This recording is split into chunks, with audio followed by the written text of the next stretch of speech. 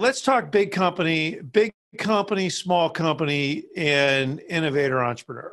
And Yeah. now we're gonna shift it totally to I'm an innovator and I'm an entrepreneur and I've got this series stage company that's getting investment.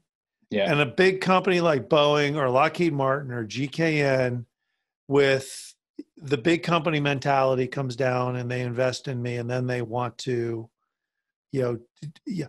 How does little guy, you know, continue to develop entrepreneurially without getting stifled by the big company? Yeah. And how does the big company allow the guy to, invent and innovate without letting, look, neither one is right. Neither one is Yeah. wrong. It's just a difference in cultures. Yeah. How do you keep the cultures from clashing? That's a really good question. So we don't open the doors for the first program until third week of January next year. So outside of kind of working with the startup ecosystem to build our first cohort, we've actually been working very closely with the companies on the kind of the more established side to get them kind of a bit more startup focused and startup ready. So as you kind of touched on, the established kind of company mindset and workflow is very different to what you get with a one or two kind of individual team on the startup side.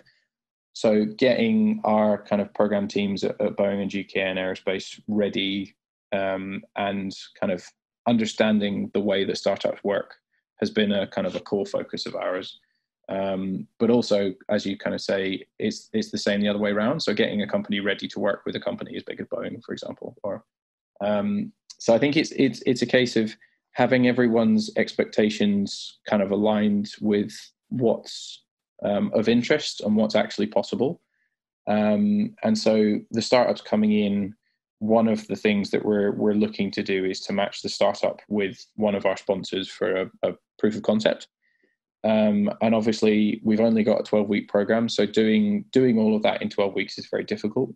But to mitigate some of that difficulty, we're starting to define down to the actual individual who would be kind of signing off on the proof of concept, the representatives at the various kind of companies as the application comes in. So by the time the startup comes into the program in January, we've already identified who would be leading the proof of concept with Boeing or with GKN so that we can put that person in the room with the startup team from day one.